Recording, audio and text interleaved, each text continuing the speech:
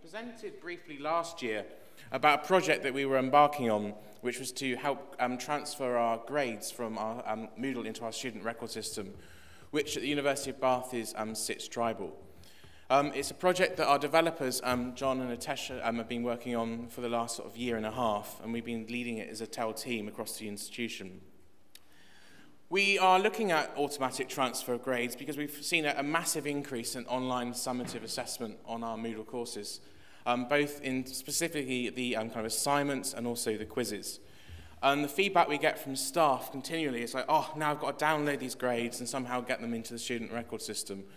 And then add on the complexity of anonymous marking on top of that. It can sometimes be quite a challenge for them.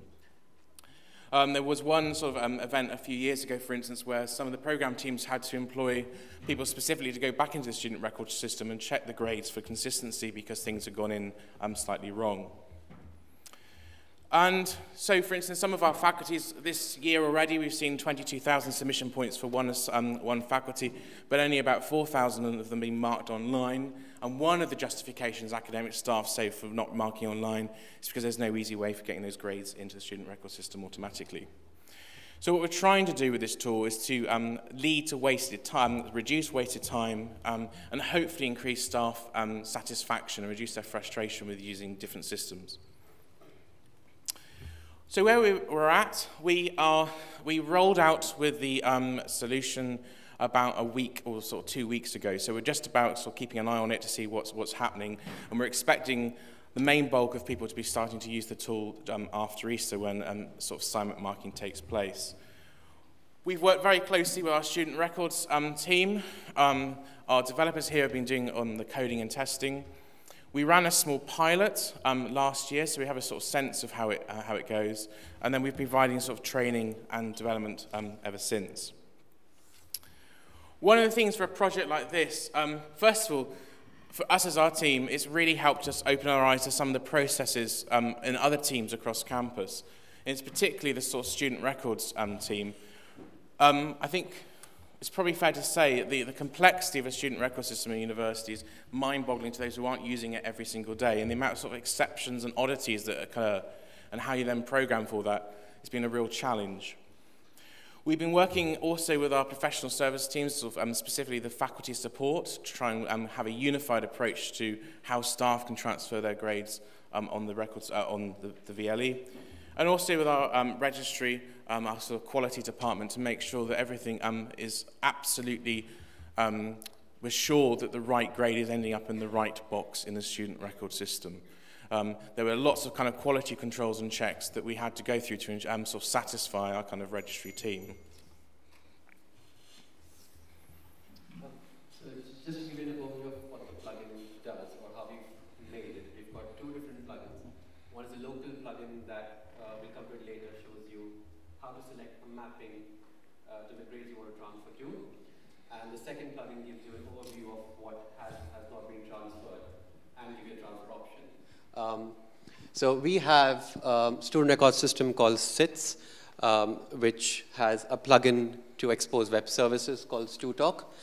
We've used that for the grades transfer. So what it does is exposes a REST API, which is just a web service call. We tap on that web service, and we basically exchange XML saying there's a grade to be put in, and here's a grade, fill that XML and send it back. So basically that's what it does in a nutshell. It took us a couple of months. It took the vendor a couple of months to get that sorted, but we're finally there now. So just to give you an overview of what the functionalities of this plugin are, is we support anonymous assessments, which does not mean that we support blind marking, but we support, if an assessment is anonymous in the student record system, we kind of get the number behind the scenes and send that through Moodle. So we don't need to know what student belongs to, but behind the scenes, we are still doing the work so that it goes anonymously in SAMIS or SITS. We have a queuing functionality, which is basically, instead of sending it ad hoc at that point, we are queuing it in an ad hoc task, which is a Moodle API. I'll come to that in a second on why we use that. Lock mappings, once you transfer a grade from A to B, we don't want academics to switch their assessment location. to confuse us or the students. So once a grade has been transferred successfully, it kind of locks it. So unless you unlock it or get admins to unlock it, you can't transfer to a different one. It's just to maintain sanity, I suppose. Transfer history is just, I think it's a feature we wanted for admins so that we can see what has happened over time, just to keep an eye on everything's going well as part of our pilot. I'll speak about one or two features, and I'll pass on to my colleague to speak about the rest. So as I said, students mark anonymous in the record system, and we use a candidate field behind the scenes to map it internally. We don't support blind marking in Moodle as of yet. I'm not sure if that's a plan to do so. So blind marking needs to be lifted in Moodle first so that we can send it through to the student record system. Yeah.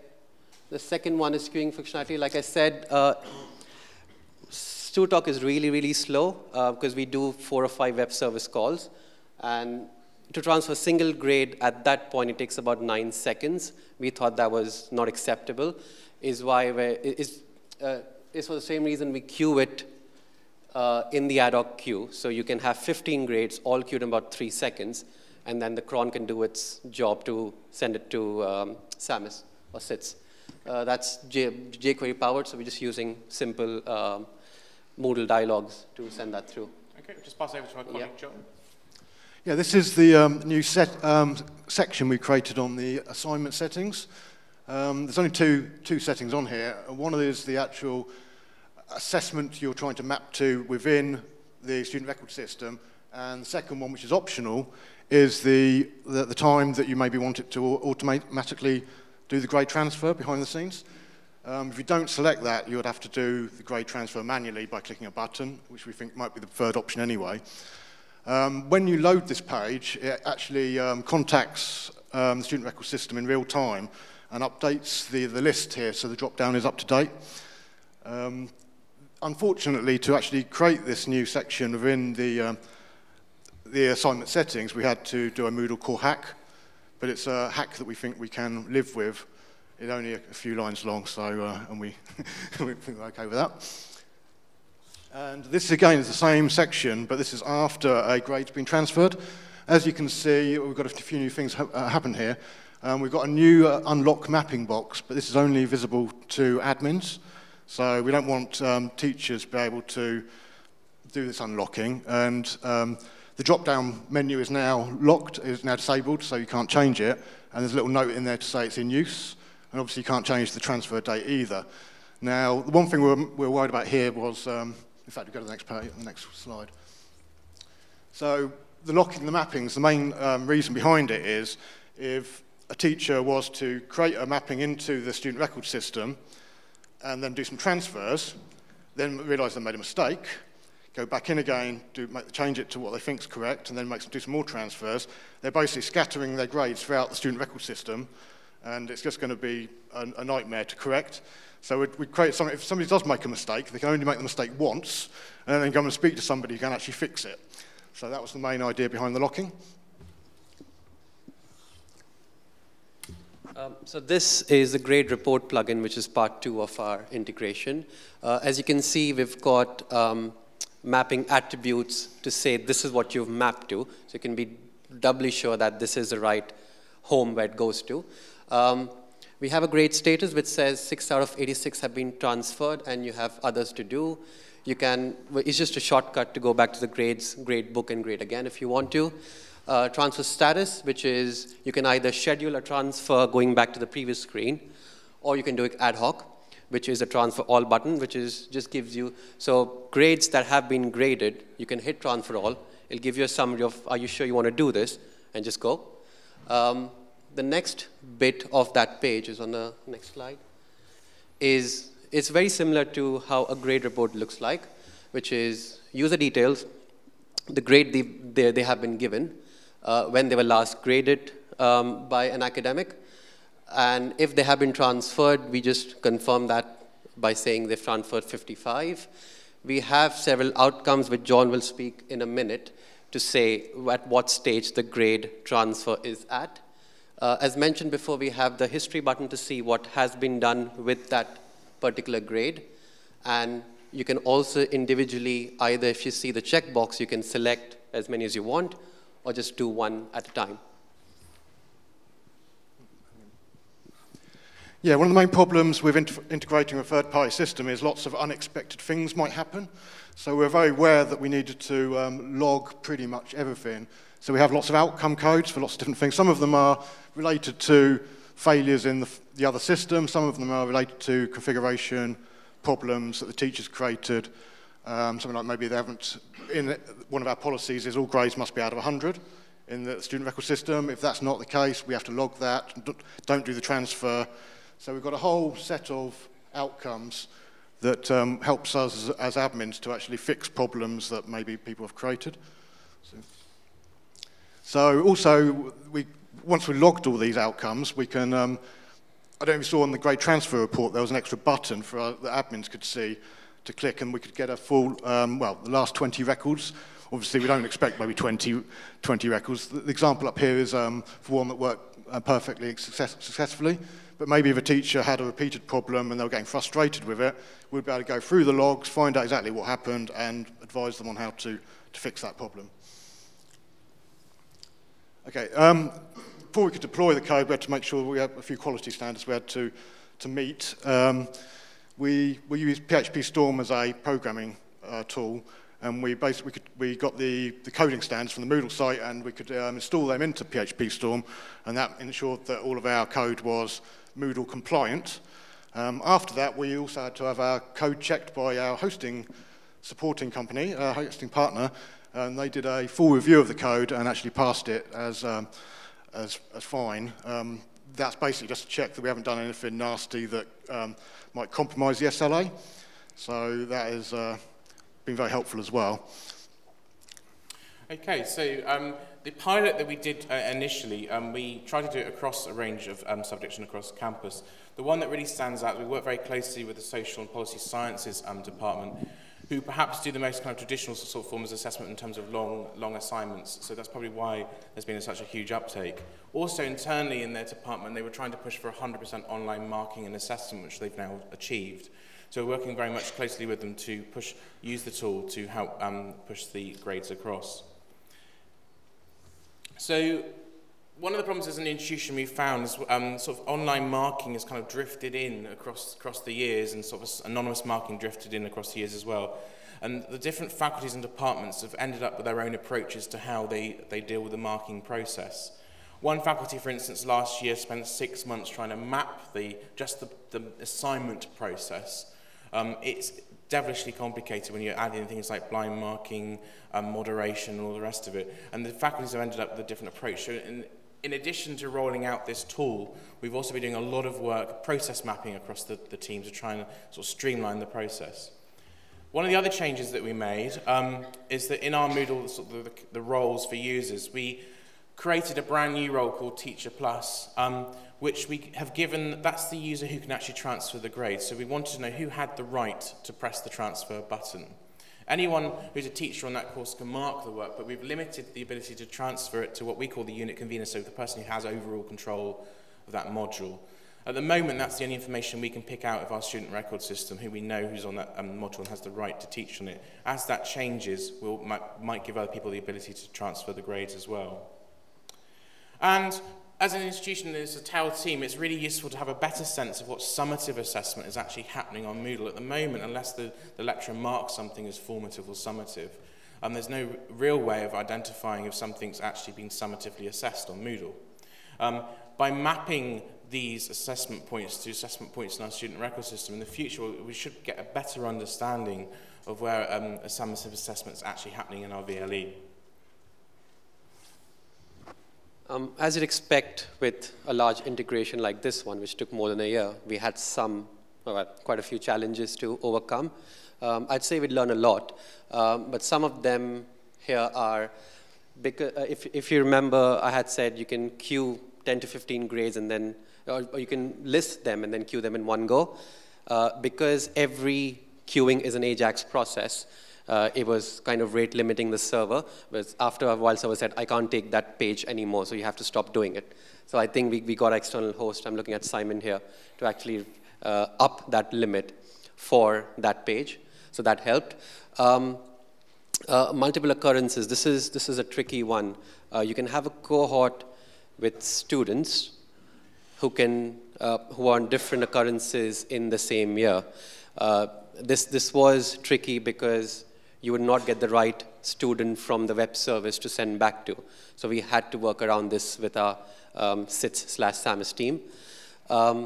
Proxy issues, because our Moodle is hosted externally and our SAMIS or SITS is hosted internally, we had to solve proxy so that everyone can talk to each other without any problems. So that was a learning curve.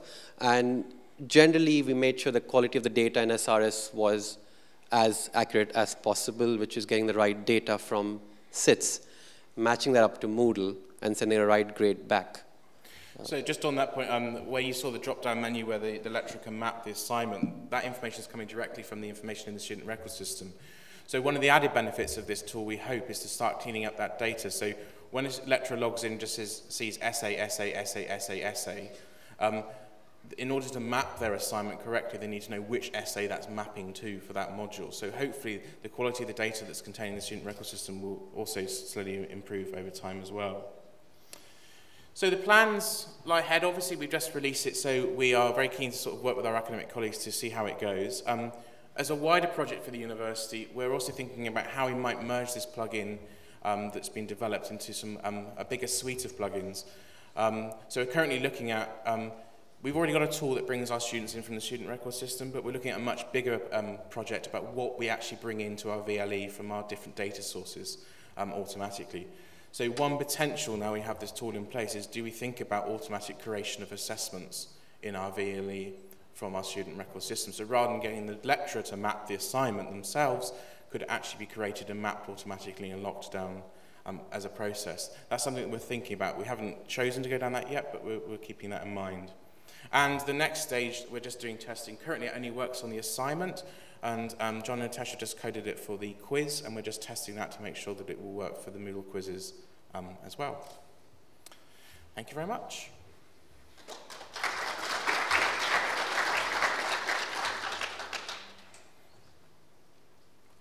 Any questions?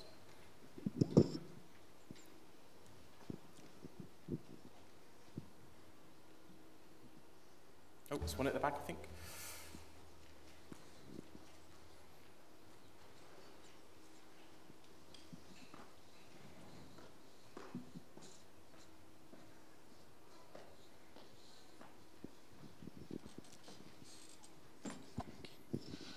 Hi, we've been looking at doing something similar at the moment, and we found we have quite a lot of students going through reassessment. So do you handle reassessments, or do you just limit it to initial assessment only? This is for just the main assessment point. When we ask lecturers to map their assignment in the assignment creation point, once that's mapped to an assignment in the student record system, it's locked down. So unless the reassessment is added as a separate assessment point in the student record system, they won't be able to use the tool. So they'll have to manually mark that and transfer it themselves separately. Okay, and within the VLE, do you know which students are currently going through reassessment? We wouldn't necessarily be able to expose that in the VLE directly, but we can get that from the student record system. But I don't know if we would easily identify that from the VLE at the moment. Okay, thank you. Okay.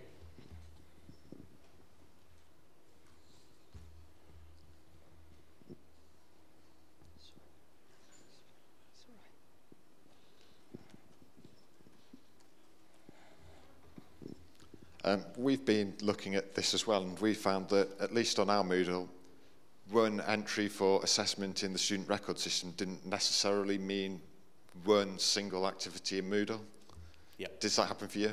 Yep, so the classic is that on the module outlines that's been validated by the university, it will say like 50% essay, and in reality the lecturer is delivering that as 5–10% individual little assignments, but that's not recorded anywhere. So it can only be a one-to-one mapping with our tool. So if you're doing it, it won't work. So we've said to lecturers, you have to go and change that in the unit documentation. So then there are 5 drop boxes in the student record system to put the grade into. Yeah, I don't think that would work at us. We kind of went down the route of creating a column in the gradebook and getting the, well, we haven't actually implemented it yet, but then getting the academics to move in the actual items that they use for that piece of assessment into the category, and then exporting that. Yeah. So one of the things our student record system team right from the outset absolutely said, we don't really want staff playing around with that in the VLE. We certainly don't want staff weighting things in the VLE or trying to do any form of calculation in the VLE. That's got to be done in the student record system. And one of the other reasons why we went down the core hack approach, we did speak to Moodle last year when we sort of showed off the tool. And one of the reasons why we didn't do it in the kind of gradebook end is our staff don't get it and they mess it up and they start doing weird and wonderful calculations and then they don't quite know how they've managed to end up with what they've got. So we wanted to try and keep staff well away from that as possible. Makes sense. Yep.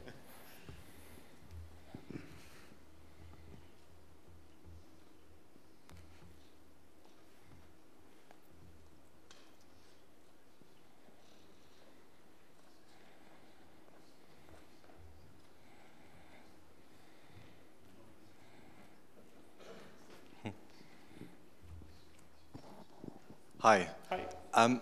I just thought I'd mention that over at Croydon College, we're doing something similar with FE integrations with things like ProMonitor, which we're piloting at the moment. So that might be useful for anyone out there, any colleges. I think the approach that we're taking is looking over at stuff over in our case, it's Pro Solutions, getting the information from courses into the assignment through a plugin that way. All the units could be selected through a drop-down, and then you can assign various scales and outcomes to this, and then just export data from the gradebook. Yep. It seems to be quite a simplistic way of doing it, but so far everything does seem to look pretty good. Cool. I mean, one thing is, so we haven't put it in core because it's very specific. We've done loads of stuff that's very specific to us, but we're very happy to talk to other institutions about what the approach that we've taken, and sort of, I'm sure John and Tash were sort of happy to expose the code as well, sort of see what what we've been doing with it as well, and we're happy to learn from others as well.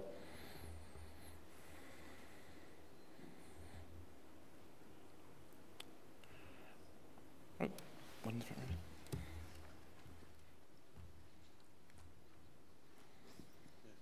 We had a similar issue with the common identifiers between the SITs, the centralized system, and how Moodle is used. The problem is coming from both sides. The centralized system administrators do not want to change their approach to modeling common identifiers. The tutors on the other side do not want to change their own way of tutoring and marking. And if you have to go in the middleware to create another layer of actually, say, mapping to what SITS has got and what Moodle's got, to be honest, it's a lot of politics around. It's not a technical issue. So you have, for example, the 50% is going actually to 20 small activities, or one activity goes to 3 SITS codes. And I don't know, it's not an easy thing to resolve. No. One thing that might work in our favor is next year the university is embarking on what is called curriculum transformation. So every program will go through a review. So we have the option now to go in with these teams and actually try and get that assessment pattern right from the start and sort of iron out some of these kinks that have kind of occurred over time. Yes, it's certainly, so one of our faculties, the Faculty of Humanities, who perhaps does the most amount of online assessments, actually has dual submission. Some mark online, some mark on paper, some mark on paper but put the mark in online. And it's an absolute muddle when the candidate number, which is produced from the student record system, is not a unique identifier. It gets reused. And then how they match that up, and it's been an absolute nightmare. So yes, I share the pain. Yep.